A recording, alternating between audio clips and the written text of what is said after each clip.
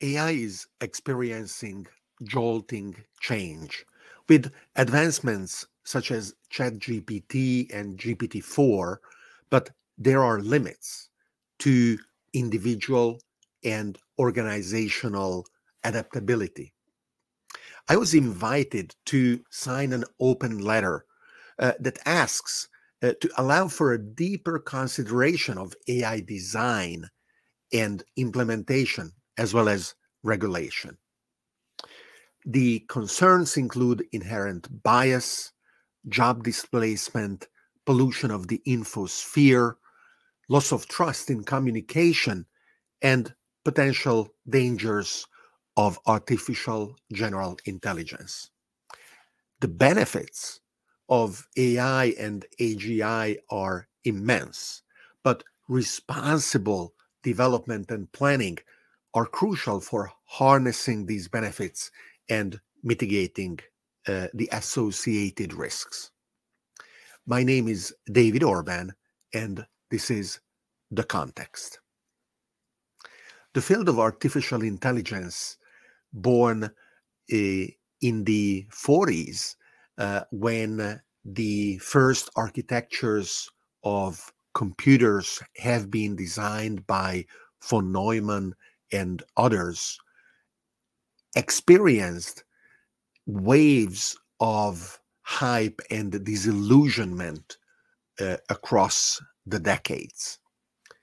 The promise of being able to create alternative systems that exhibit what we call intelligence in humans, problem solving, analyzing, and executing on opportunities, goal seeking, agency. This plan, this objective has been pursued in various ways. Originally via top-down architectures, and more recently via bottom-up approaches in neural networks. The latest generations of these tools are exhibiting features that would have been, at the time, 20, 30, 40 years ago, ascribed to clear intelligence. Today, we are more skeptical and cynical about them. We have been constantly moving the goalpost, what it means for a computer to be intelligent. However, it is harder and harder to restructure our thinking, as well as to adapt the way we work, the way we live, to take into account what these systems are capable of. The latest, like ChatGPT, that you can and should try if you haven't yet, are difficult to ignore in how they are able to address the questions that are posed to them with apparent competence, expressing complex thoughts, with an ability to reflect on what they state, to correct if you highlight in the conversation that you have with them the mistakes that they have potentially made, and reformulate their answers accordingly. There are a very large number of articles and videos that go into detail around the surprising ways that ChatGPT behaves and what are called the latent features that arise and can be observed in its capabilities. Some source of the concern comes from these latent features. The whole science and mathematics around large language models to which GPT belongs, whether created by OpenAI or by others, is in its infancy. We do not have a complete set of tools to dig deep and understand exactly how, out of the tens and hundreds of billions of parameters and their combinations that these software systems are composed of, the particular features arise. We cannot pinpoint easily to then intervene and correct certain types of behaviors in the systems. The whole aspect of fine-tuning them so that they tend to behave the way we want them to behave is more like an experimental approach than not something grounded in provable and completely understandable ways. We use reinforcement learning, where a human operator confirms if a particular output based on the input is positive or negative, and a series of operations such as this will nudge the system towards desirable behaviors. But this kind of reinforcement learning is not a guarantee. Neither of locking in the system to behaving only in that way, nor of impeding that areas that haven't been mapped and haven't been reinforced will not exhibit unwanted activities, unwanted behaviors by the system. There have been already a lot of ways with which the imperfections of the current approach have been highlighted, whether they are regarding the bias in the training data, whether it is bias in the behavior of the systems, whether it is the danger of abusing the power that these advanced but still limited AI systems can support by actors that want to provoke chaos, procure damage, or in any way harm. Even just the ability of relatively small groups of people who want to have a laugh at the expense of millions or billions of others who may not comprehend the value of a given joke.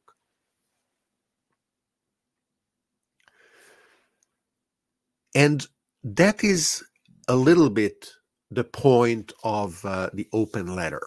This open letter that has been drafted by the Future of Life Institute at MIT, that is involved in analyzing and addressing existential risks.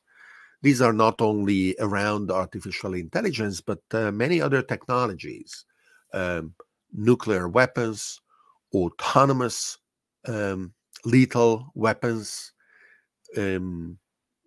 biological pathogens, asteroid threats, and so on. Now, specifically in the field of AI, these concerns are already important and justify a desire to give a little bit of breathing space both to specialists as well as to policymakers to better understand what is the right way to proceed.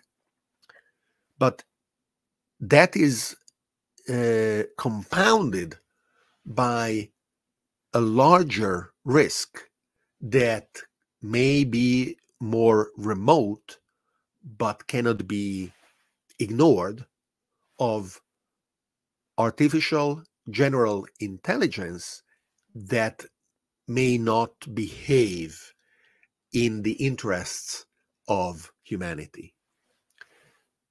AGI is something that we don't yet have. We, as humans, have GI, general intelligence, to some degree. We can apply our intelligence in any direction that we want. An AGI would similarly be able to apply its own intelligence in any direction it wants.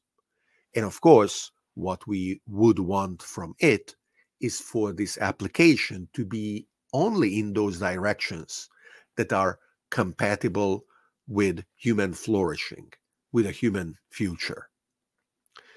As of today, we don't know how to impose this, or how to assure this, or how to design and deploy and manage a system that would be as powerful as the theoretical expectations indicate. And that means that an AGI could deviate a little bit initially, but then to an arbitrarily large degree from what we believe is desirable. So the open letter that is entitled Pause Giant AI Experiments is just a starting point. It is a starting point for broader conversations.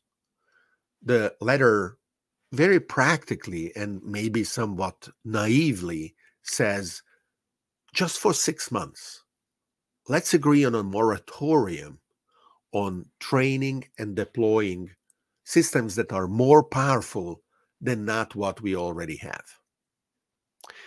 And it is hard because we would need to have a global, planet-wide consensus on this, both from state actors and private organizations that do not have apparently convergent, aligned interests. But it is probably also somewhat late, because it is almost guaranteed that OpenAI, the organization that trained, fine-tuned, and released GPT-4, the threshold above which the signatories, including me, of the open letter invite no one to go, already surpassed. OpenAI is likely to have already designed and probably already trained what we would end up calling GPT-5, and may be already in the process of fine-tuning it before it gets released, perhaps in the fall or just a year from now. It is perhaps significant that while a lot of people signed the open letter, none of them are from OpenAI.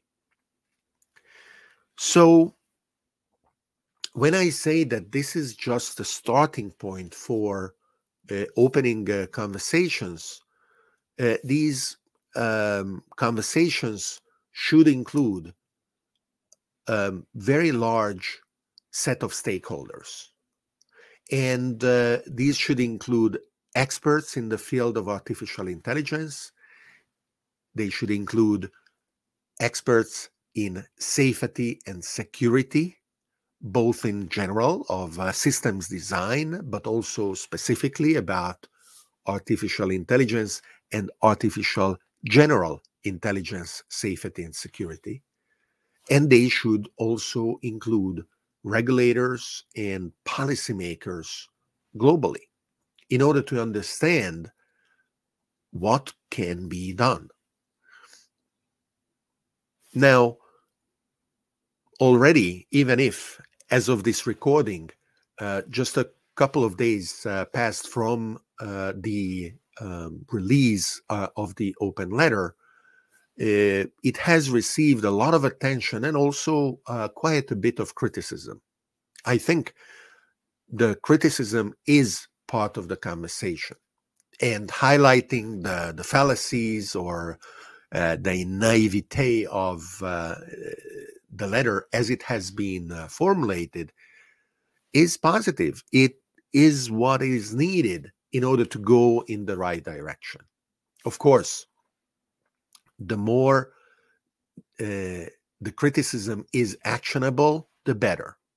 But since the solution is not here yet, it is perfectly natural that not everyone is able to see where to go just because they see that the current position and the current ideas are not working yet.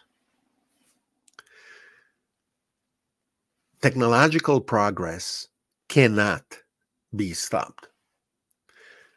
It may not even be slowed down, but provoking action is necessary in order to manage how it evolves. We have had technological disruptions in the past, and there have been people and organizations that benefited and have been able to adapt to these disruptions. Today, it could be that we really have to understand how to increase the limits of our adaptability. Otherwise, just a too large a percentage, a too large a proportion of both individuals and organizations will prove not to be able to adapt to the changes and the disruptions that the current wave of jolting technological disruption of advanced artificial intelligence will create in our global civilization. Thank you.